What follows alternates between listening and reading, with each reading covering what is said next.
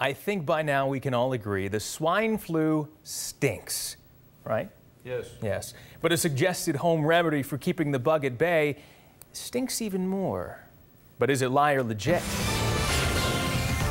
This week's email comes into CBS 21 News from several sources. With the subject line, Onions for Swine Flu, it tells the story of a doctor in the early 1900s who discovered that families who placed bowls of unpeeled raw onions around their homes didn't get the flu, and recommends the same home remedy for keeping the modern-day swine flu at bay.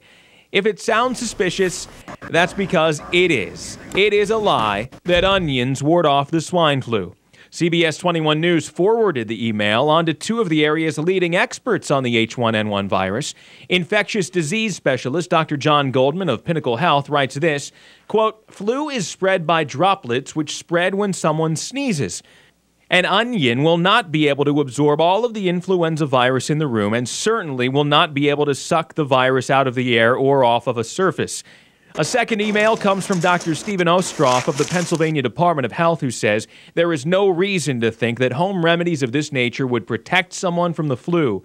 There is also no scientific evidence that indicates there are active ingredients in onions that kill or absorb the flu virus.